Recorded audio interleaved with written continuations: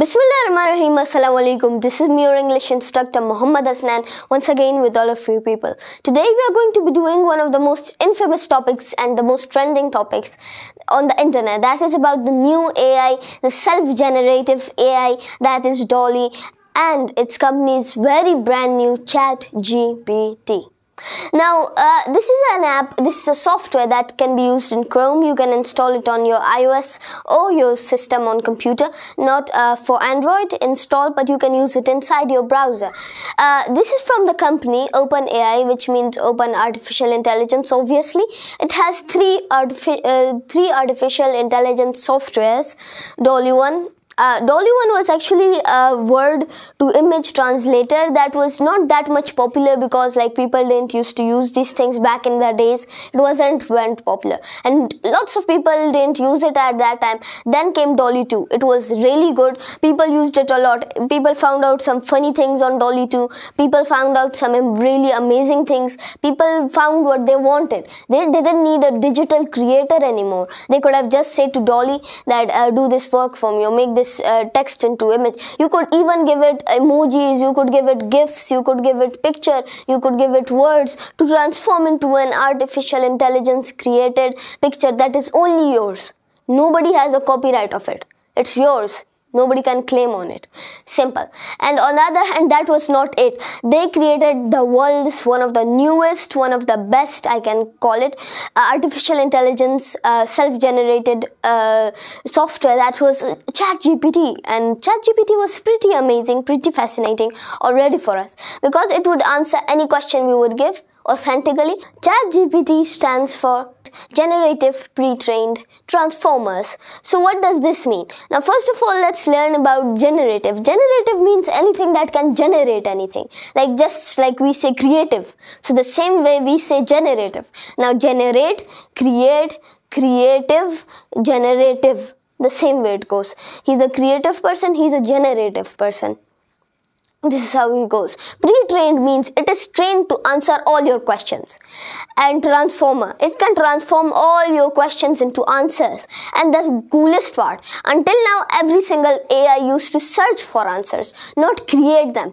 He used to search for it. And ChatGPT was very surprising because it has its own creation. It gives you brand new information, totally new, but there is some problems. Now I'll explain those in the future coming parts of this video, but I'm not going to spoil them right now. But there were some problems with ChatGPT, and there are some because it is not that much that is not that much old. It is pretty new. It had been started working from 2015 with the one of the world's most richest man current and one of the smartest man, Elon Musk and Sam Altman. They both were partners in the OpenAI or Open Artificial Intelligence, but because Elon wanted to focus a lot on Tesla and a lot on SpaceX, Neuralink, Starlink, he wanted to focus on his own business. But at that time, Tesla was the one he had. So he said that, I'm sorry, Sam, but I have to focus on my own business.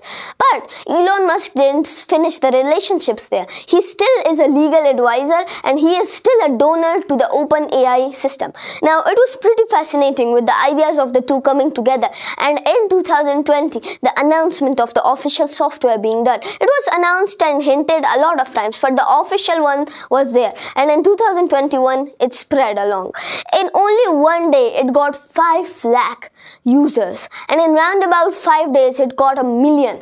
It was so fast and so rapid that nobody could stop it. It was outrageous. So if you watch and go to the stats, so Netflix took round about 3.5 years to get to 1 million. Airbnb took round about 2.5 years. Spotify took 5 months and Instagram took 2.5 months. It was pretty amazing for all of us. And world famous Facebook got it in round about 10 months. It was pretty fascinating for all of us that the way it was rushing. In 5 days, it literally crossed years and years of hard work of other people.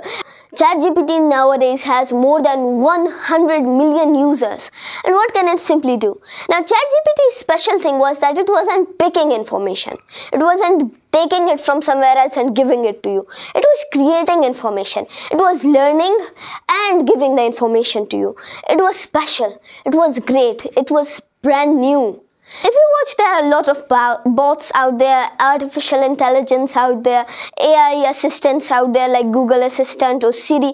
But whenever we are talking to them, we feel that we aren't talking to a real computer. But this was the first time when people thought they were talking to real humans. It felt so great. It felt like if they were talking to a real human who was interacting with them in real life, who knew about everything and who was also learning like them, who was just learning like a kid, who was learning as fast as he could. And this was totally record breaking because during test it crossed 1 million just in 5 days. That was higher than most technological companies could ever get, because it took roundabout many years, many months for technological companies like even Facebook, YouTube to get that many views, to get that many users. So if you watch, this was pretty amazing.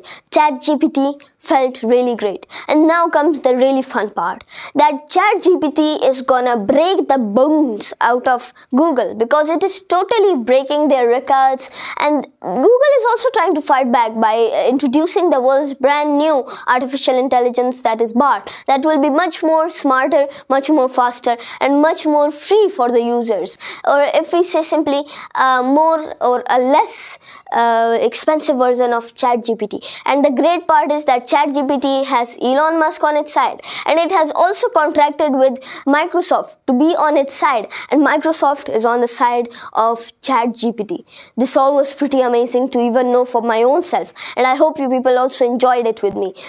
In the second episode of ChatGPT, I will be talking about that what are the benefits of ChatGPT to the human mankind. Thank you so much for being with me. Allah Hafiz.